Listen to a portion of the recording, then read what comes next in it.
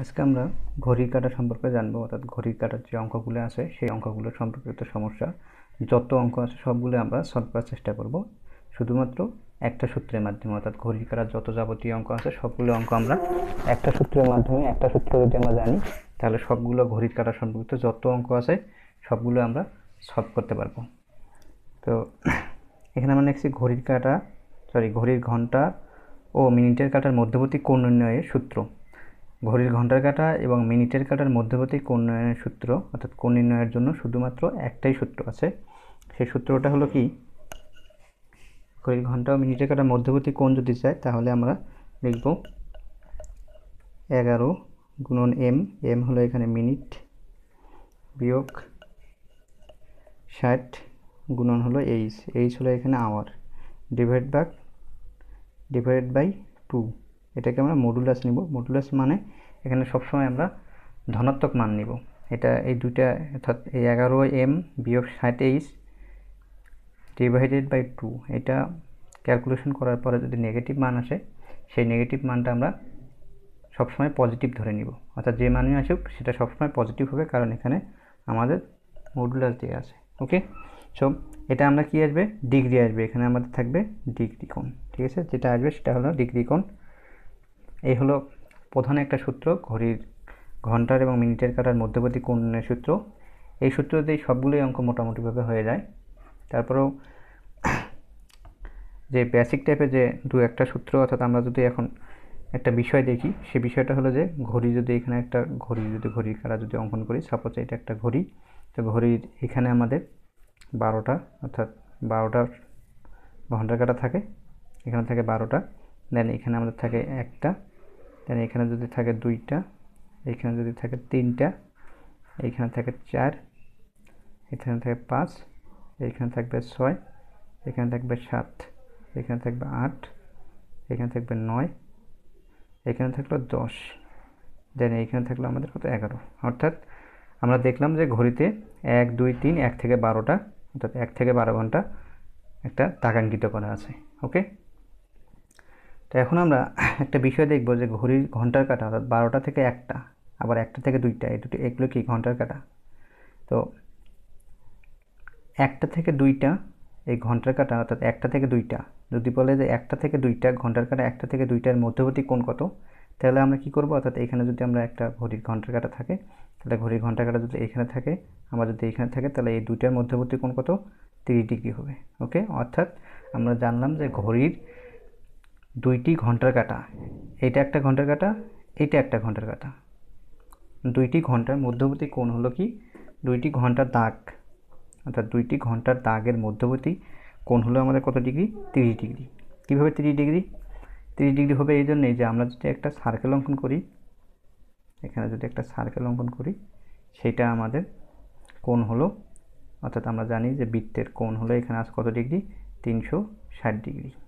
ওকে, তো 360 ডিগ্রি যদি এখানে থাকে, তাহলে আমরা তার মানে কি, এখানে যদি আমরা একটা সার্কেল অঙ্কন করি, তার মানে এখানে আমাদের কত ডিগ্রি আছে, 360 ডিগ্রি আছে। ওকে, তো 360 ডিগ্রিকে যদি আমরা এখান থেকে 12 দ্বারা ভাগ করি আমরা, কারণ এখানে 360 ডিগ্রি কয়টা ভাগে ভাগ হয়েছে, 12টা ভাগে ভাগ হয়েছে।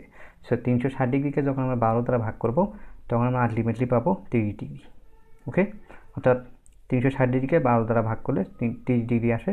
সুতরাং আমরা দেখলাম যে ঘড়ির ঘন্টার কাঁটা দুটি দাগের মধ্যে কোণ হবে কত ডিগ্রি, 30 ডিগ্রি।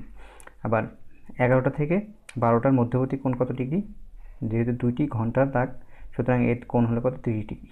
কারণ এই সমস্ত 360 ডিগ্রিকে আমরা 12 ভাগে ভাগ করলে আমরা 30 ডিগ্রি পাই। সো যে কোনো দুটি ঘন্টার দাগের মধ্যবর্তী কোণ হলো 30 ডিগ্রি। ওকে, এটা হলো একটা প্রবলেম।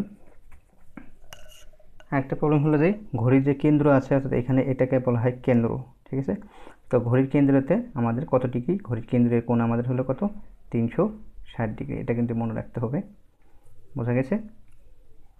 তো আমরা এখানে দুইটা বিষয় শিখলাম, একটা হলো ঘড়ির যে কেন্দ্র আছে সেই কেন্দ্রের যে কোণ উৎপন্ন হয় সেটা হলো 360 ডিগ্রি, এবং ঘড়ির দুটি ঘন্টার দাগের মধ্যবর্তী, এই একটা দাগ যদি আর একটা দাগ, একটা দাগ যদি আমরা কল্পনা করি, তাহলে এই দুটি ঘন্টার দাগের মধ্যবর্তী কোণ আমাদের হবে 30 ডিগ্রি। কীভাবে 30 ডিগ্রি সেটা আমরা বললাম, যে এই 360 ডিগ্রি, অর্থাৎ কেন্দ্রে আমাদের 360 ডিগ্রি উৎপন্ন হয়েছে, এই 360 ডিগ্রি অর্থাৎ পুরোটাই এই কেন্দ্রের এই বৃত্তটাকে যদি আমরা বড় করে দিই, তাহলে এই বড়টাকে আমরা কত ভাগে ভাগ করেছি, 1 থেকে 12 পর্যন্ত আকাঙ্ক্ষিত করছি।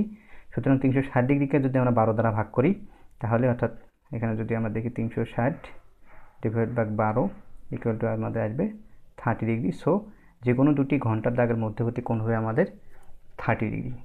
তো আজকে আমরা বেসিক সূত্র আমরা এটুকুই ছিল। বেসিক সূত্র আমাদের হলো এটা যে 11m, 11 মানে এখানে এমটা মানে এখানে মিনিটের কাটার মধ্যে যে কোনো মিনিটের কাটা যেখানে থাকবে, এবং 60 এইচ বলতে বোঝায় এখানে ঘন্টার কাটা যেটা বলবে সেটা আমাদের এই এইচের জায়গায় বসাতে হবে, এবং মিনিটের কাটা যেখানে কথা বলবে সেই মানটা আমাদেরকে এই মিনিটের অর্থাৎ এম এর জায়গায় বসাতে হবে। তো আমরা দু একটা যদি প্রবলেম দেখি তাহলে আমরা বিষয়টা বুঝতে পারবো। অর্থাৎ এখানে একটা প্রবলেম আছে যে 2টা 15 মিনিটে, ওকে, বলা হচ্ছে 2টা 15 মিনিটে সময়, 2টা 15 মিনিটের সময় ঘড়ির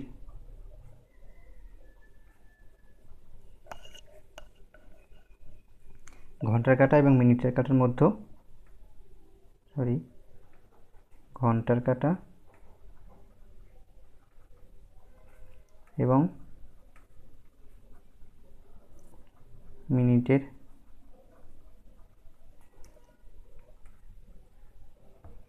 কাঁটার মধ্যে কত ডিগ্রি কোণ উৎপন্ন হবে, কত ডিগ্রি কোণ উৎপন্ন হবে। ওকে, এই অঙ্কটা আমাদের বেশ অনেক কয়েকবার বিসিএসে আসছিল। তো এখানে আমরা 11তম বিসিএসে আসছিল ম্যাথটি, এছাড়া অন্য অনেক কয়েকবার বিসিএসে আসছিল, অর্থাৎ এই ম্যাথটি আমাদের খুব ইম্পর্টেন্ট একটা ম্যাথ, অনেক কয়েকবার আসছিল বিসিএসে। ওকে, আপনারা দেখে নিতে পারেন। সো এই প্রবলেমটা বলা হচ্ছে 2টা 15 মিনিটের সময় ঘড়ির ঘন্টার কাঁটা এবং মিনিটের কাঁটার মধ্যে কত ডিগ্রি কোণ উৎপন্ন হবে। তো 2টা 15 মিনিটে তো জাস্ট আমরা ফিগারের মাধ্যমে সলভ না করে আমরা যদি এই সূত্রে মান বসে দিই তাহলে আমরা আনসারটা পেয়ে যাব। অর্থাৎ এখন আমরা জানি we know 11m minus 60 divide by 2। ওকে, আমি এখানে এটা 2টা টান বোঝায়, এখানে এটা কি মডুলাস, অর্থাৎ এখানে যে মানে আসুক যদি নেগেটিভ মান আসে তাহলে সেটা সবসময় পজিটিভ মান নিতে হবে। তো এখানে যদি আমরা এখন মান বসাই তাহলে আমরা মানটা পেয়ে যাব। অর্থাৎ আমরা 11 গুণন m অর্থাৎ মিনিটের কাটার সময় কত, 2টা মিনিট 15 মিনিট, সুতরাং মিনিটের কাটা হবে আমাদের 15 ডিভাইড 60 মাইনাস 60 গুণন এইচ কত 2টা গুণন 2, ওকে, ডিভাইডেড বাই 2, এখানে আমাদের ডিগ্রি। ওকে, সো এটাকে যদি আমরা ক্যালকুলেশন করি তাহলে কত আসে, 15 গুণন 11 গুণ করলে হবে 11 গুণন 15 গুণ করলে আসবে আমাদের 165 বিয়োগ 60 দুগুণ 120 ডিভাইড বাই 2। ওকে, সো এটাকে যদি আমরা ক্যালকুলেশন করি 165 বিয়োগ 120 আসছে আমাদের 45, উপরে নিচে আমাদের আসে 2, সুতরাং আমাদের আলটিমেটলি আনসার আসবে এখানে সবগুলোতে আমাদের ডিগ্রি থাকবে অর্থাৎ 22.5 ডিগ্রি। সুতরাং আমরা আনসার পেয়ে গেলাম কি, যে 2টা 15 মিনিটে ঘড়ির ঘন্টার কাঁটা এবং মিনিটের কাঁটার মধ্যবর্তী কোণ হবে আমাদের 22.5 ডিগ্রি। এভাবে আমরা আরও প্রবলেম সলভ করতে পারি। তো আজকে আমরা সূত্র এবং একটা প্রবলেম দেখলাম। নেক্সট টিউটোরিয়ালে আমরা এই ঘড়ির ঘন্টার কাঁটা এবং মিনিটের কাঁটা সম্পর্কিত আরও কিছু প্রবলেমগুলো সলভ করার চেষ্টা করব, যাতে ঘড়ির ঘন্টার কাঁটা এবং মিনিটের কাঁটার মধ্যবর্তী যে কোনো ম্যাথ যদি আমাদের বিসিএসে আসে বা যে কোনো পরীক্ষায় প্রতিযোগিতা পরীক্ষার জন্য আসে সেগুলো আমরা ইজিলি সলভ করার চেষ্টা করব। আর আমাদের ভিডিও যদি ভালো লাগে অবশ্যই আমাদের চ্যানেলটি সাবস্ক্রাইব করবেন, আর লাইক এবং কমেন্ট শেয়ারের মাধ্যমে আমাদের ভিডিওগুলো সবাইকে জানিয়ে দিবেন। ধন্যবাদ সবাইকে, দেখা হবে আমাদের পরবর্তী টিউটোরিয়ালে।